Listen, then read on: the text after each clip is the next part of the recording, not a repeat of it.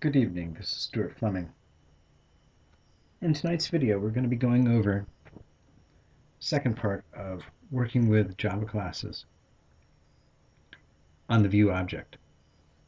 And you can see here that I have a view object called employee VO. You double click it and it opens up this window here. Get rid of this. In the first video, we did some very simple methods on the view object class. And tonight, on this one, we're going to work with this ViewRowImpl. And when we create the ViewRowImpl, let me go back here. I'm going to include accessors for this. Actually, we'll do it without accessors, and then we can go back and take a look at it. You can see that it's a very basic method here, not much to it. So let's go back, close it, go back in, and now look at it. It's going to have a lot of information on here. You can see all of these fields are listed. And one thing that I'd like to maintain and show you is actually we can go to the entity for this. Sometimes it's necessary to change the data type. And I'd just like to show, for example, the employee ID.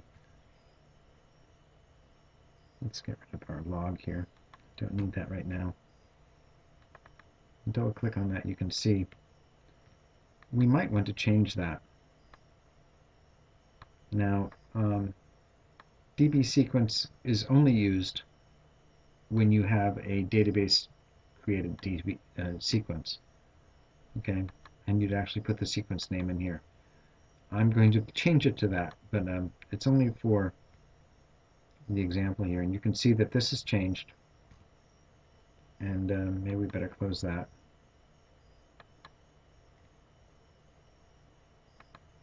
Let's go back to our Java here.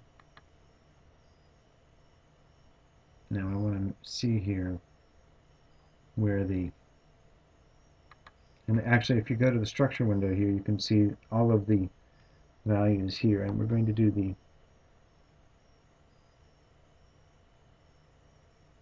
get. Where is it? Employee ID. It's listing it as an int. Just a second, please.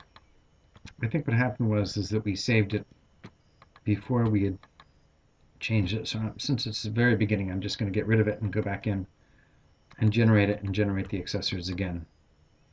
Okay, and now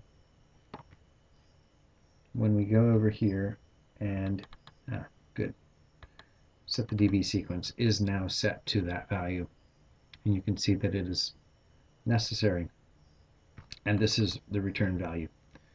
So I'm going to close that. This time I should close it before I do that, and we're going to set it back to a number.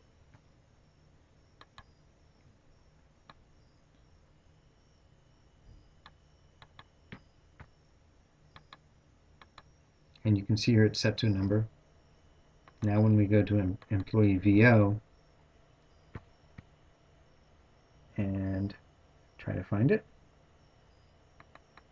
this is still set to a DB sequence. So I've noticed that I believe that in later versions this is actually changing. So this is something that you have to do by hand now for a little while, or we completely get rid of it, which is maybe the easiest thing to do at this point,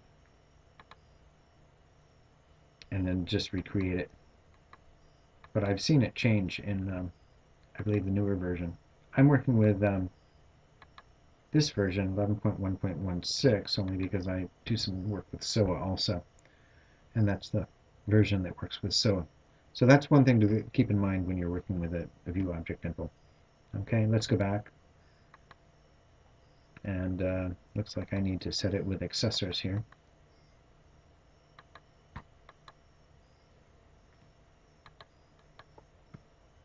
Okay. Alright, if we look at my form, I've only got a few pieces of information on here, and I'm going to be working with getting some values from that ViewRowImpl that we just created. Okay, I've got a very simple method here, and basically it's just show salary, and it's doing a return of the get salary, which is one of the accessors that we have. Going out to the employee view object, we now want to make that available on the data control. So we come over here and get our show salary here. We now view, some of these are created for us automatically to handle the plumbing, as it were. And here you can now see that we have our show salary. I'm going to go over to the main JSPX and just drag that on as a button. Now really we need the return value to make any use of that. And I'll just set that as a value. Okay, here we are on our page. And we press the show salary button and we get 24,000, assuming that's correct. I actually haven't looked.